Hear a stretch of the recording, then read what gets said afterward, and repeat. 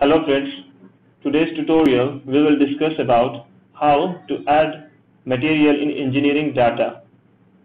So this is the workbench. Just choose a static structure.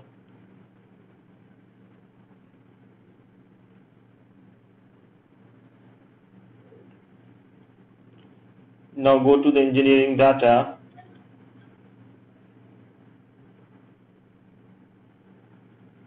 Now once you go inside the engineering data, there is engineering data source and there is a field engineering data.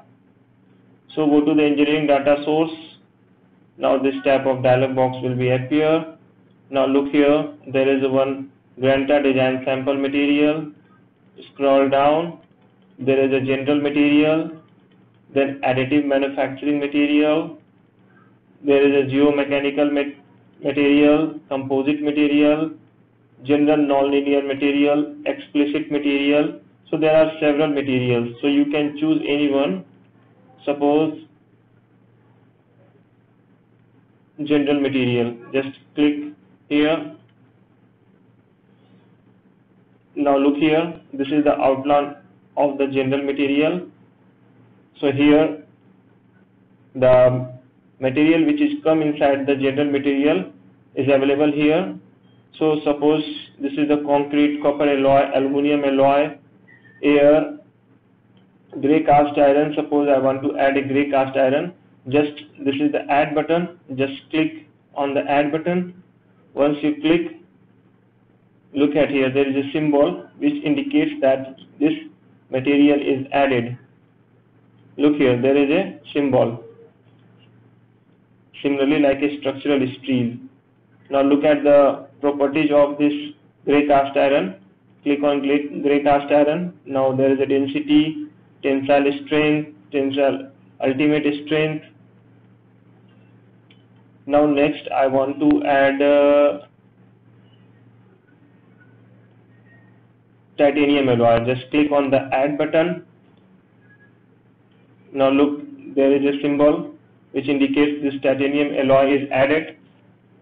Now go to the, just cancel the engineering data. Now again go to the engineering data. Now look here, there are three material. One is predefined, and this grey cast iron and titanium alloy which I have recently added.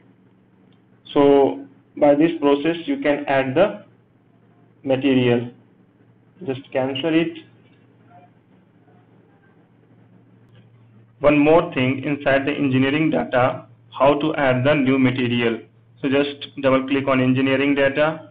Now look here, click here to add a new material. Just click here, just write the name, new. Now we need to specify some properties like coefficient of friction, Young modulus, and linear elasticity. So we need to specify that. Suppose go to the linear elasticity. This is the isotropic elasticity. Just click and drag it on the new. Now there is one dialog box appear where you have to insert the elastic property. Just write down the value.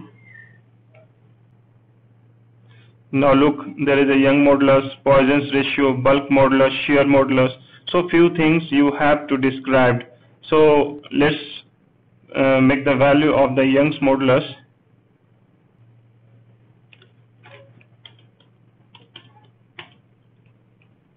Now the Poisson's ratio value is suppose 0.1.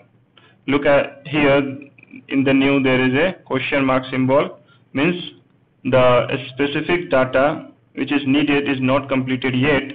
So after giving Poisson's ratio, just enter. Now look here, this question mark data is removed from here, means this new material we added here is accurate. The question mark symbol removes, it means the minimum specification or minimum requirements for generating a material is fulfilled.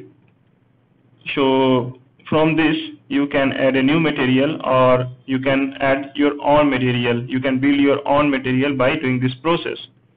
So just go to the engineering data source,